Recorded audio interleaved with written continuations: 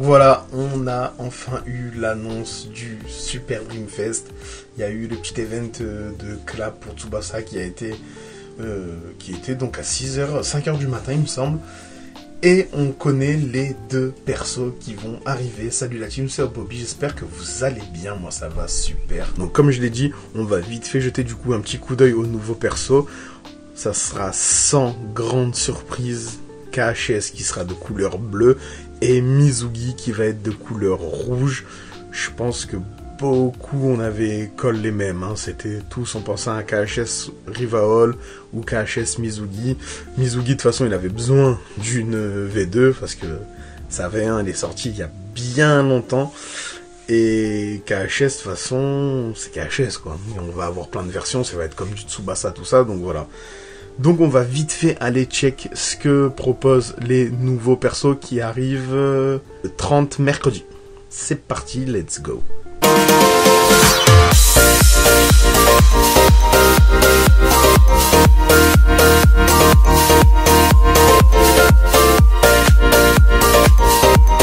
Donc un grand merci déjà au frérot Tagodfire les amis qui nous a...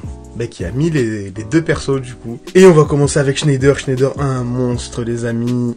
30k d'attaque, 22k en défense et 24k de physique. Donc 20% pour les non-jap, hein, on connaît. Les leader skills, c'est jamais les meilleurs sur les Dreamfest. Ensuite, son passif, si je comprends bien, c'est qu'il peut tirer de n'importe où de la surface de réparation. Donc, et il perd ni d'élan, il sera affecté ni par la distance, pardon, ni par les angles. Ouais, désolé, c'est 6h du matin, je suis à l'ouest.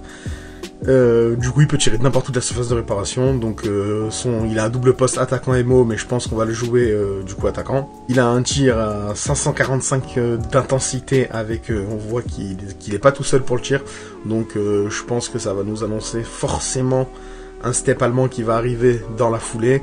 Il a un deuxième shoot en solo à 500 d'intensité, pardon, et un dribble, les amis.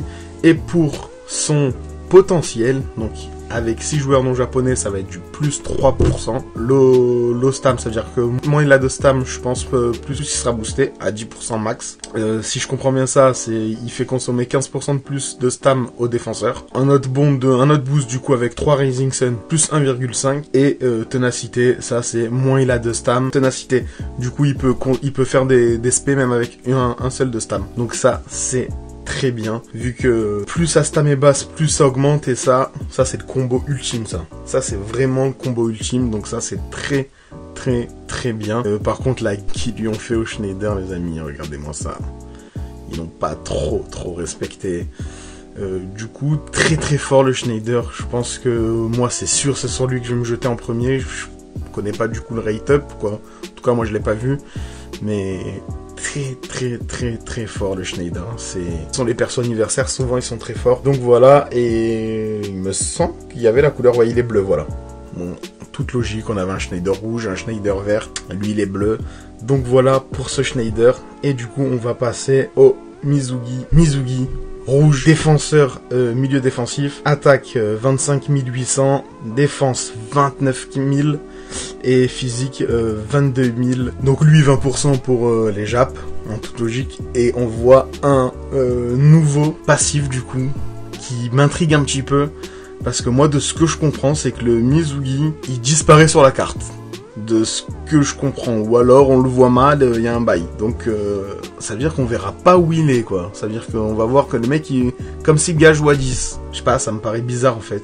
Mais moi c'est ce que je comprends, hein, que défensivement on verra pas le Mizugi quoi. Bon, offensivement ça veut dire que s'il participe à l'attaque, là on va le voir avec le ballon jouer et tout, mais défensivement quand nous on va jouer, on le verra pas, si je comprends bien, hein. Peut-être que je dis n'importe quoi, mais soit on le voit pas, soit on le verra mal, je sais pas, il va clignoter, il va avoir un bail, je sais pas.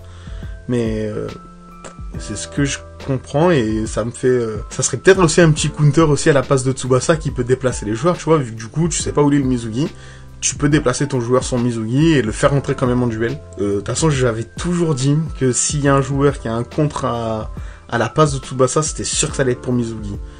Moi, je pensais qu'il allait pouvoir peut-être ramener un défenseur en duel avec lui, comme Tsubasa il fait s'il est dans sa zone, le faire revenir ou le faire sortir pour mettre hors jeu ou un bail comme ça, mais faut voir. Ça m'intrigue de ouf. Ça, j'ai vraiment envie de voir ce que ça va faire. Du coup, après, il a un bloc à 480, une interception 440 et une passe à 455. Et du coup, lui, c'est avec 6 joueurs japonais. Plus 3%, de toute façon les deux ils vont donner 4,5 si tu les joues à 100% de toute façon. Parce qu'après on voit en dessous avec 3 joueurs Rising Sun, comme pour le Schneider, il donnera 1,5 en plus. Après, alors il bloque, skill block, il s'annule un seulement de TS, ténacité comme pour Schneider, avec un seul d'endurance, il peut quand même faire des SP. Comme je vous ai dit tout à l'heure, 3 Rising Sun plus 1,5. Et le problème c'est que lui il a un full body, donc je trouve ça un peu nul. C'est toujours bien ténacité, donc qui peut quand même faire des spé avec un de stam, mais vu que lui il a un full body en fait, lui ça va être plus fort, plus il a de stam, plus il va être fort quoi. 30% max. J'aime moins le potentiel de Mizugi en fait. J'aime moins le potentiel de Mizugi. Mizugi va être très très fort de toute façon du coup en début de match, mais après généralement le problème c'est que Mizugi il a pas beaucoup d'endurance généralement, donc plus il a de stam, plus c'est fort. Ok, ses spells coûtent pas cher, mais du coup on va pouvoir vite le faire peut-être tomber en endurance aussi. Je sais pas. Je préfère vraiment le Schneider. Par contre, le passif de Mizugi, il m'intrigue de ouf. Après, Mizugi il est très très fort. Il va être fumé, il va casser la tête. Et son passif, il m'intrigue de ouf. Donc j'ai vraiment hâte de le voir. Moi, je pense que je vais me jeter principalement sur KHS. Après, on connaît pas les rate-up en vrai. Donc ça va y jouer un petit peu aussi. Mais je pense que je vais quand même aller chercher essayer d'aller chercher le Schneider. Et peut-être tenter aussi quelques Dream Ball pour ce Mizugi. Parce qu'il m'a l'air quand même assez fumé. Faut voir, j'ai hâte de voir les rate-up aussi. Je pense Mizugi ça va être du classique, hein. Je pense un petit Tsubasa qui va faire craquer tout le monde, ceux qui l'ont pas, tu vois. Le Tsubasa Barça quand même c'est une crème, hein. Il casse la tête à tout le monde en PVP. Donc ouais, le Tsubasa Barça, je pense qu'il y sera. Peut-être Genzo, ils savent quoi sortir pour nous faire péter un plomb, tu vois. Comme de l'autre côté de Schneider, hein, je sais pas qui ils vont nous mettre, mais ouais, peut-être Zino, je sais pas s'il est revenu il y a pas longtemps ou pas, mais peut-être Zino, ouais, ils trouveront comment te rendre fou, mais en tout cas, ouais, les deux persos, ils sont très très intéressants, ça va être très très fort, et du coup, j'ai vraiment hâte d'être à mercredi, du coup, parce que ça sortira mercredi. Ben, n'hésite pas à me dire en commentaire, toi, sur lequel des deux tu vas craquer, lequel tu préfères. Moi, petite préférence pour Schneider, mais Mizugi très très fort. Très très fort. Donc voilà les amis, c'est tout pour moi, c'est une petite vidéo, c'était juste pour ceux qui ont raté l'event, au moins ben voilà, vous savez ce qui va arriver, de toute façon vous allez le voir sur Twitter, ça va y aller, vous allez le voir un peu partout. Donc voilà, donc merci à tous d'avoir regardé la vidéo, si ça t'a plu comme d'habitude, le petit pouce de soutien, abonne-toi à la chaîne et active la cloche pour ne pas manquer les prochaines vidéos. Peace.